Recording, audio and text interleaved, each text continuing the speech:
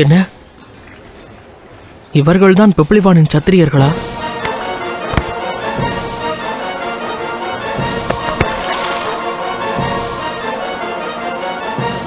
யாராவது உதவுங்கள். அமைதி.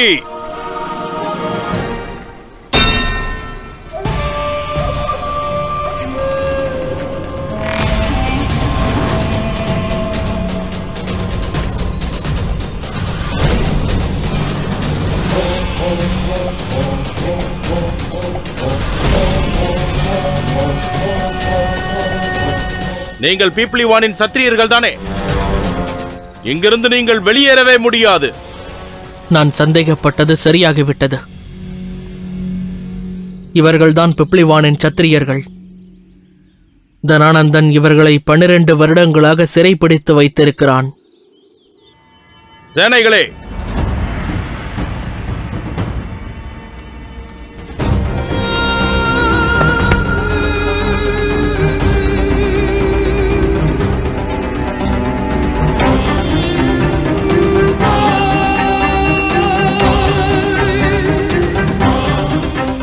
உனக்கு காயங்கள் அதிகமாக உள்ளது. உன் தலையில் காயங்கள் ஏற்பட்டிருக்கிறது. அதனால் உன்னுடைய தலையில் வலி அதிகமாக ஏற்பட்டிருக்கும். இனி இங்கு வேலை செய்வதற்கு நீ உதவ மாட்டாய்.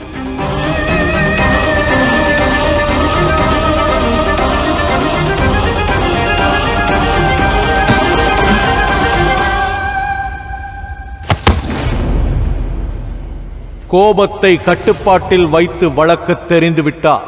அதைவிட ஒரு உதவியாளன் கிடையவே கிடையாது. இல்லை, நான் ஆவேசப்படக்கூடாது. திட்டம் போட்டுதான் செயல்பட வேண்டும்.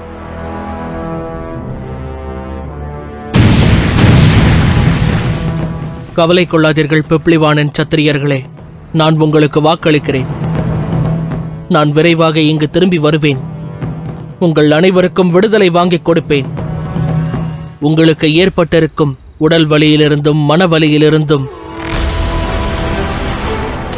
விடுதலை வாங்கிக் கொடுத்து உங்களை அழைத்து செல்வேன்.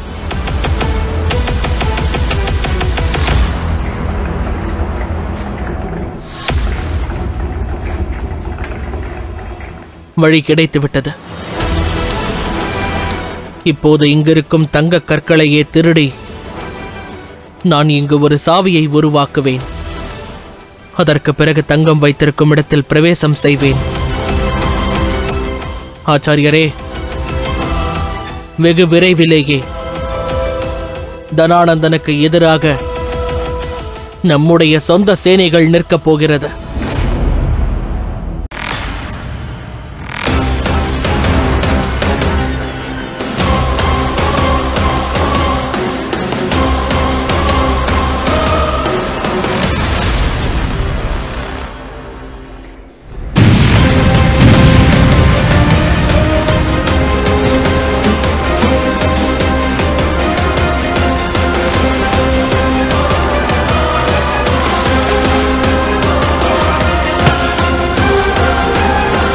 அப்படியென்றால் இதுதான் அந்த தங்க முத்திரையின் ரகசியமா?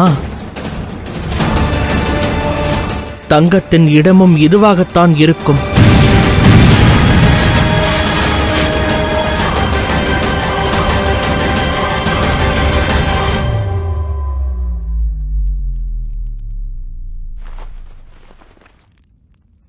இதுதான் தூது வந்த பறவை. இதன் மூலமாகத்தான் சாணக்கியருக்கு செய்தி அனுப்பப்பட்டது. ஆனால் சாணக்கியரை இதை அடைவதற்கு முன்பாக இது கொல்லப்பட்டு விட்டது.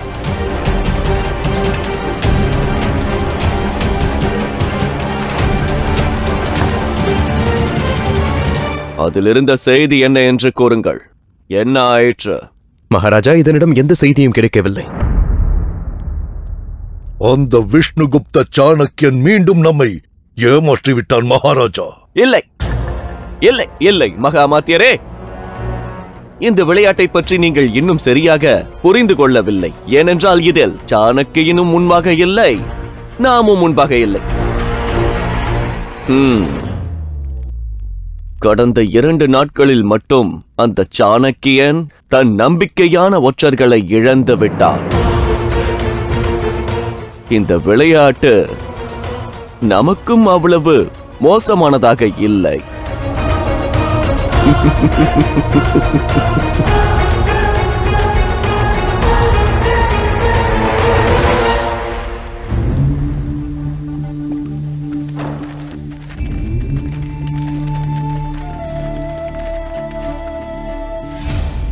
என்னுடைய கண்ணீர் அஞ்சலியை ஏற்றுக்கொள் வீராங்கனை மைத்ரேயி.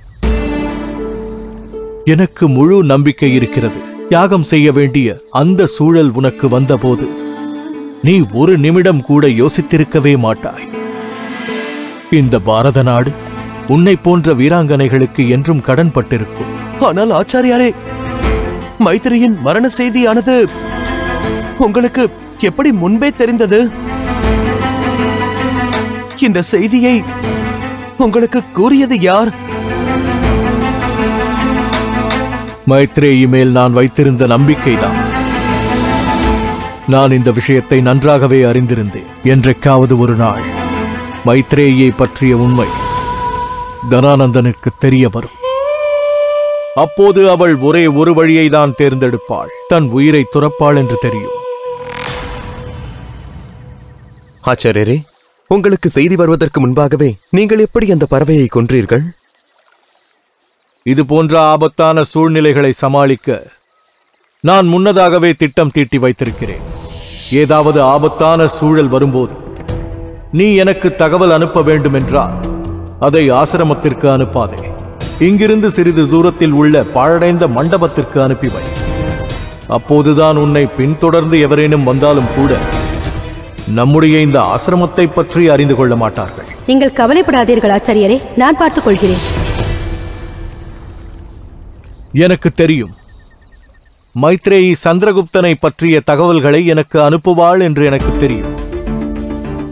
அதனால்தான் நான் அந்த மண்டபத்திற்கு அருகே தகவலை சுமந்து வரும் பறவைக்காக காத்திருந்தேன். ஆனால் தூரத்தில் வீரர்கள் வருவதை நான் கண்டபோது எனக்கு புரிந்துவிட்டது. அதனால் அந்த பறவையை கொல்வதை தவிர என்னிடம் வேறு வழியில்லாமல் போனது. பதிலுகு தூமகேது, இப்பொழுது மைத்ரி.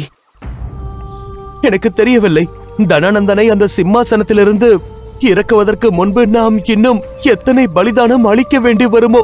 ஆச்சாரியாரே, சுதந்திரத்தின் இந்த புரட்சிக்காக இன்னும் அநேக பலிகள் கொடுக்க வேண்டி வரும் ஸ்தூல்பத்ரா. ஆனால் இந்த பலிகள் நம்மை பலவீனமாக அல்ல, இன்னும் பலசாலிகளாக மாற்றும். நமது மனதிற்குள் எரிந்து கொண்டிருக்கும் அக்னி ஜுவாலையை இன்னும் கொழுந்துவிட்டு எரியச் செய்யும். இறைவனிடம் அனைவரும் வேண்டிக் கொள்ளுங்கள், சந்திரகுப்தன் பீப்ளிவானின் க்ஷத்திரியர்களை விரைவில் கண்டுபிடிக்க வேண்டும் என்று. அவர்களை தனானந்தன் சிறைபிடித்து அடைத்து வைத்திருக்கிறான். இந்த சுதந்திர போராட்டத்தில் அந்த க்ஷத்திரியர்களும் நம்முடன் சேர்ந்து விட்டார்கள் என்றால் நம்முடைய சக்தி அதிகமாகிவிடும்.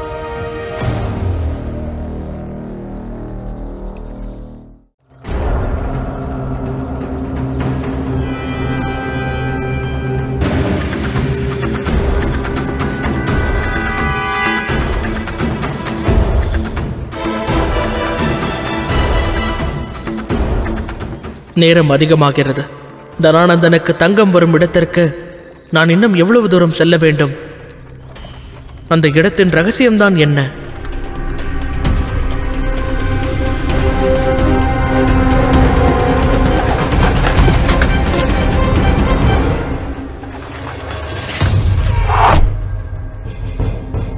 மகிழ்ச்சி நினைவிருக்கிறதா?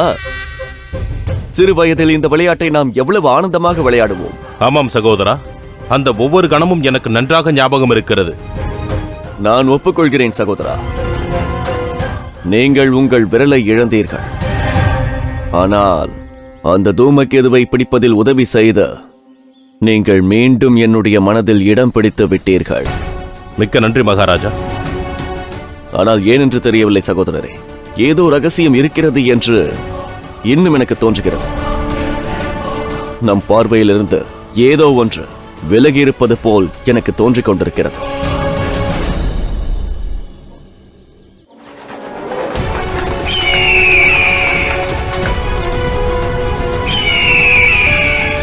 அதோ பாருங்கள், அந்த பறவையை பாருங்கள். அது கண்டிப்பாக ஒரு தூதனாகத்தான் இருக்கும். கவலைப்படாதீர்கள் மகாராஜா. எப்போது உங்கள் தனம் திருடு போனதோ அப்போதிலிருந்து அக்கம் பக்கத்தில் இருக்கும் அனைத்து பட்சிகளும் பின்தொடரப்படுகின்றன. அற்புதம். இப்போது நாம் அதை அனுப்பியவனைத்தான் முதலில் தேடியாக வேண்டும்.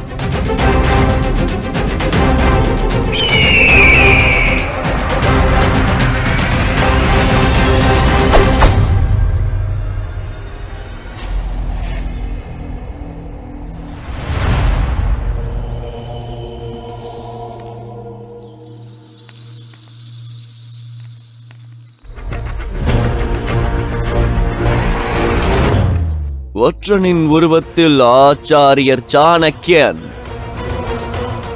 உன்னை போன்ற அழகிகளையும் விரும்புகிறானா என்ன? ஆச்சாரியர் சாணக்கியரை பற்றி இப்படி தரக்குறைவாக பேசுவதற்கு உனக்கு வெட்கமாக இல்லை? குரலில் என்ன ஒரு மாற்றம்! நீதான் சாணக்கியனின் ஒற்றன் என்ற சந்தேகம் இப்போது எனக்கு நிரூபணமாகிவிட்டது. ஒன்று தெரியுமா, இப்போதெல்லாம் என்னுடைய எல்லா சந்தேகங்களும் சரியாக இருக்கின்றது. நான் இருளில் விட்ட என்னுடைய அந்த குறியானது சிறிதும் தப்பவே இல்லை. கூடிய சீக்கிரமே அந்த சாணக்கியன் என் முன் வந்து நிற்கத்தான் போகின்றான். அவன் அழிவதுடன் அவனுடைய சபதம் சிறந்த பாரதத்தை உருவாக்குவது, எனக்கு பதிலாக ஒரு தகுதியான மகாராஜாவை கொண்டு வந்து அமர்த்துவது என்ற அவனுடைய கனவானது, இவை அனைத்தையும் அழிக்கப் போகின்றான் இந்த தனானந்தன்.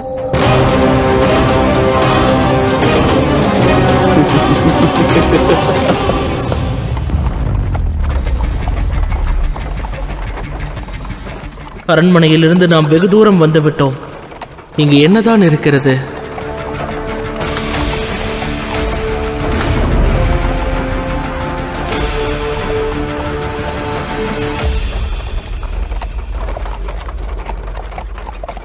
எதற்கு இந்த கடினமான பாதுகாப்பு? நான் இப்போது வேறு எங்காவது மறைந்து கொள்ள வேண்டும்.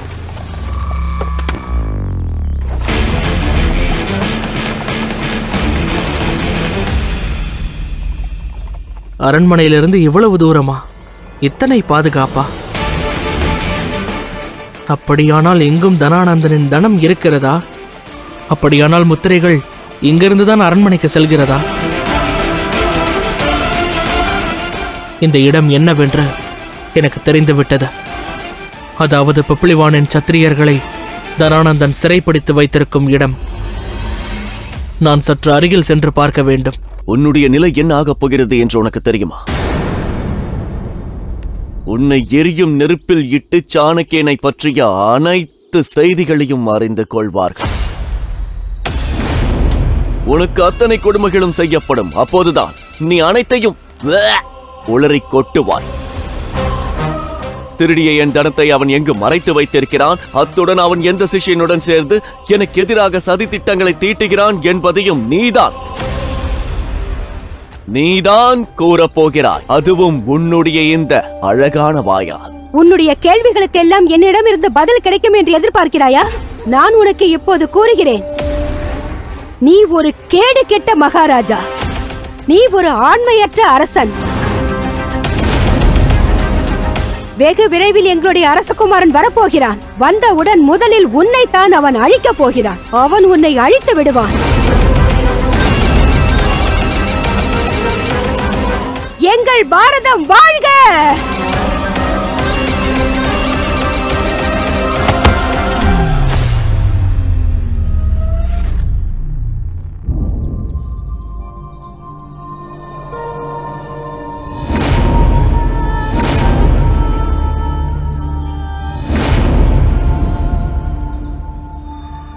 உனக்கு முக்தி கிடைத்து விட்டது. என்ன நடந்தாலும் சரி, அந்த சாணக்கியன் தப்பிக்க மாட்டான். சீக்கிரமே என்னுடைய சேனை அவனை பிடித்து விடுவார்கள். நீ இப்போது அந்த சாணக்கியனுக்குத்தானே செய்தியை அனுப்பி வைத்தாய். உனக்கு கேட்கிறதா? நீ எங்கிருந்தாலும் சரி சாணக்கியா, நான் சீக்கிரமே உன்னையும் உன்னுடைய திட்டங்கள் அனைத்தையும் கண்டுபிடித்து விடுவேன்.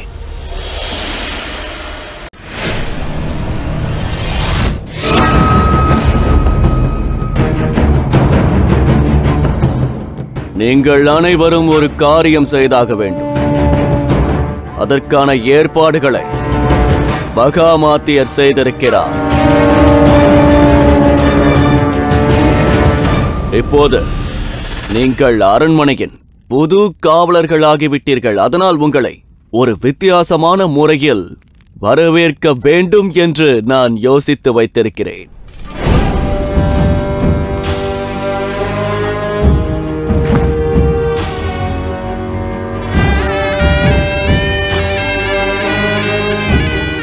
பிரமாதம், அற்புதமான வாசனை. என்னாயிற்று? எதற்காக காத்துக் கொண்டிருக்கிறீர்கள்? போஜனம் செய்ய ஆரம்பியுங்கள். சீக்கிரம் போஜனத்தை உண்டு மகிழுங்கள்.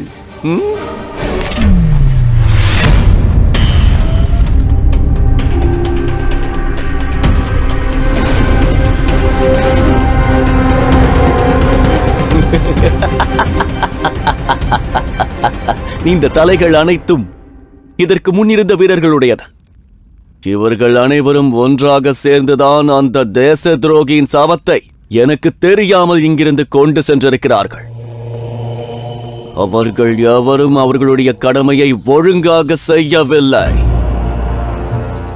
ஒருவேளை நீங்களும் இவ்வாறான தவறை செய்தால் நான் இங்கிருப்பேன், தட்டுகளும் இங்குதான் இருக்கும்.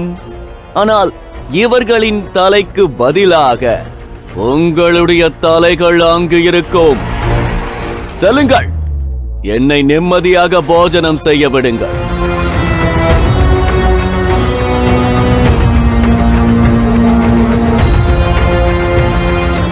மகாமுத்தியரே, ஹிரண்ய கர்ப்பத்தில் என் தங்க முத்திரைகளின் நிலை என்ன? உங்களது தங்க முத்திரைகள் அரண்மனையிலிருந்து புறப்பட்டு விட்டது. எந்த நொடியிலும் அது இங்கு வந்து சேர்ந்துவிடும்.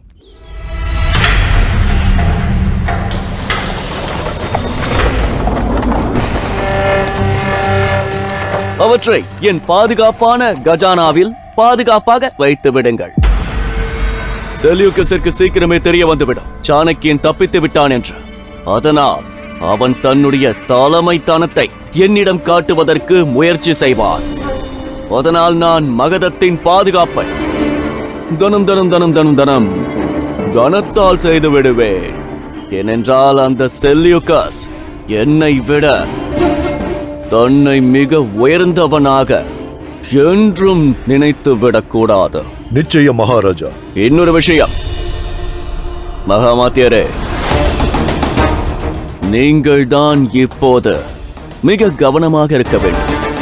ஏனென்றால் நம் அரண்மனையில் சீக்கிரமே ஏதோ நடக்கப் போகிறது என்று தோன்றுகிறது. கவலைப்படாதீர்கள் மகாராஜா, இந்த முறை எதுவும் தப்பாது. யோசியுங்கள் தாயே, பிப்ளிவானின் சத்திரியர்களை மறைத்து வைத்திருக்க நிச்சயம் ஏதாவது ஒரு இடம் இருந்தே ஆக வேண்டும். பிப்ளிவான் சத்திரியர்களை இந்த தனானந்தன் சிறைப்பிடித்து வைத்திருக்கும் விஷயம் எனக்கு இதுவரை தெரியாமல் தான் இருந்தது சந்திரா. ஆனால் எனக்கு வேறு ஒரு விஷயம் தெரியும். தனானந்தன் அவர்களை சிறைப்பிடித்து வைத்திருக்கிறான் என்றால் வேறு எங்காவது ஒரு மறைவிடத்தில் வைத்து அவர்களை வேலை வாங்கி கொடுமைப்படுத்திக் கொண்டிருக்கலாம். ஆனால் அங்கிருக்கும் அனைவரும் பிப்ளிவானின் சத்திரியன் என்று நன்றாக தெரியும். 1001 மனிதர்களுக்கு சமமானவர்கள். கஷ்டமான நிலையிலும் அவர்கள் வாழ்ந்து கொண்டிருக்கிறார்கள்.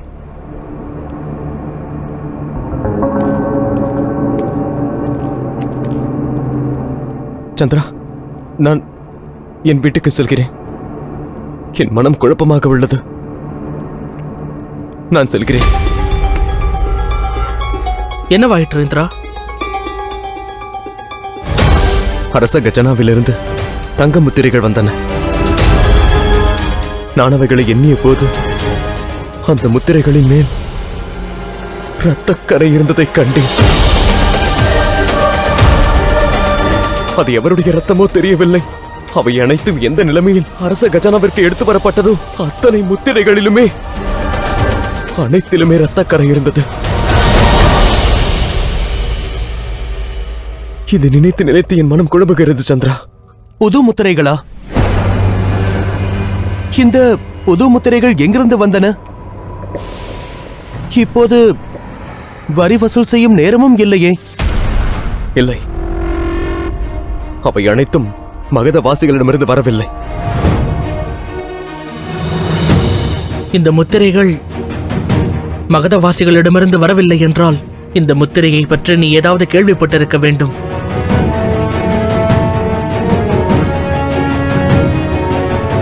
இந்திரா, யோசி, நன்றாக யோசித்து நினைவுபடுத்தி என்னிடம் கூறு. ஞாபகப்படுத்தி பார் இந்திரா.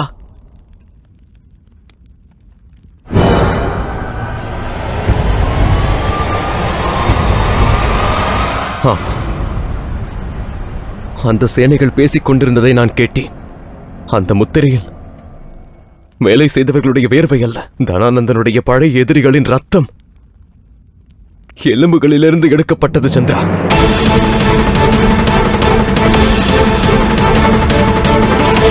அந்த பழைய எதிரிகளின் ரத்தம் அவர்கள் எலும்பிலிருந்து எடுக்கப்பட்டதா? ஒருவேளை அவர்கள் பிப்ளிவானின் சத்திரியர்களை பற்றிதான் பேசிக் கொண்டிருந்தார்களோ? இந்திரன் இப்போது கூறியதை பார்த்தால் அந்த பிப்ளிவான் சத்திரியர்களை வைத்து இந்த தங்க முத்திரைகளை செய்திருப்பானோ என்று எனக்கு ஒரு சந்தேகம் வருகிறது. நான் என்னுடைய சந்தேகத்தை நிவர்த்தி செய்து கொள்ள வேண்டும். இதில் எனக்கு நிச்சயம் இந்திரன் உதவி செய்து கொள்வான். அந்த முத்திரைகளை கொண்டு வரும் பெட்டிக்குள் யாருக்கும் தெரியாமல் அமர்ந்து கொள்வேன். அப்போதுதான் அந்த தங்கம் எங்கிருந்து வருகிறது என்று நான் விரைவிலேயே கண்டுபிடித்து விடுவேன். மைத்ரி, இதனால் பெரிய சங்கடம் வந்துவிடும் சந்திரா. உன்னுடைய திட்டத்தை பற்றி ஆச்சாரியர் சாணக்கியருக்கு ஏதாவது தெரியுமா? தெரியாது. அவருக்கு இது பற்றி எதுவும் தெரியாது. அவரிடம் சொல்வதற்கு எனக்கு இப்போது நேரமும் கிடையாது. சத்திரியர்களை கண்டுபிடிக்கும் பொறுப்பை நான் இப்போது ஏற்றுக்கொண்டிருக்கிறேன். அதைத்தான் செய்ய போகிறேன். தான் வருங்கால மகாராஜா என்று தெரிந்தும் சந்திரகுப்தனுக்கு தன் உயிரை பற்றி கவலையே கிடையாது. அவனுக்கு பிடிவாதம் அதிகம்தான். முடிவெடுத்து விட்டால் செய்தே தீருவான். எனக்கு ஆச்சாரியர் சாணக்கியரை பற்றி தெரியும். அவர் இந்த விஷயத்தை பற்றி தெரிந்து கொள்ள மிகவும் ஆவலோடு இருப்பார். நான் உடனடியாக இந்த விஷயத்தை ஆச்சாரியரிடம் தெரிவித்தாக வேண்டும்.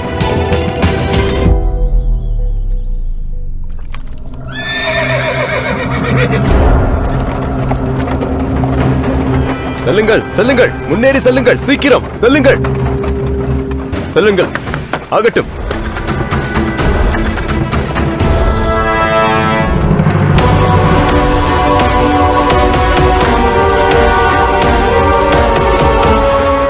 விரைவாக அங்கு சென்று சத்திரியர்கள் இருக்கும் இடத்தை நான் கண்டுபிடித்தாக வேண்டும்.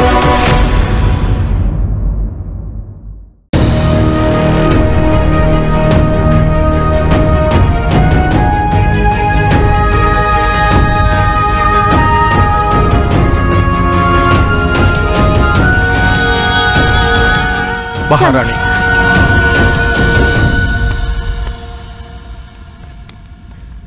சிறிது நேரம் அவனை தனிமையில் இருக்க விடுங்கள். அவனுடைய மனநிலை சரியில்லை. அரண்மனையில் நீங்கள் இல்லாததால் யாருக்கும் சந்தேகம் வருவதற்கு முன்பு நீங்கள் உடனடியாக அங்கு சென்று விடுங்கள்.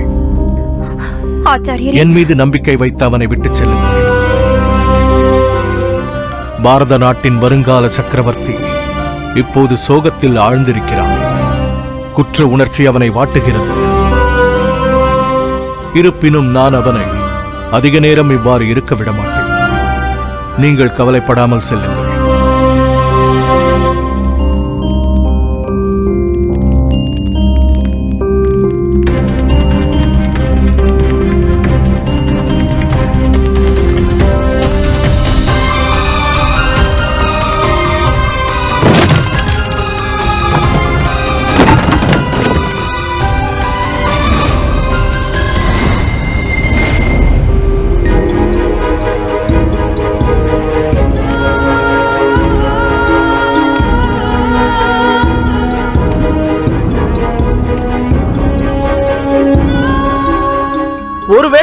சரியாக செய்ய முடியவில்லை.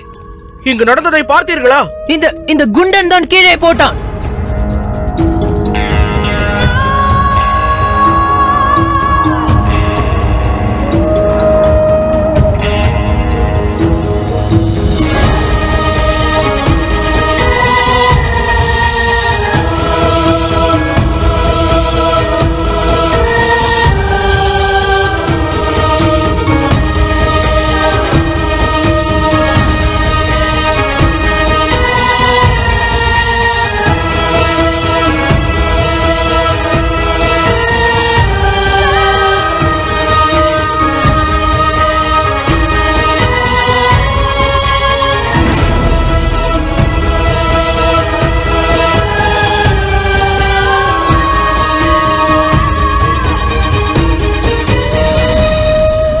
இவனுக்கு நிச்சயம் மரண தண்டனை கிடைக்கும்.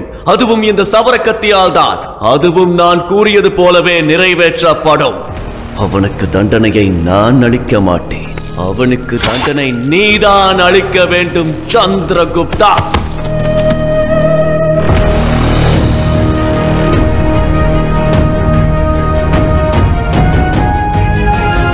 என்னை மன்னித்து விடு தூமகேது. என்னால் உன்னுடைய உயிரை காப்பாற்ற முடியவில்லை.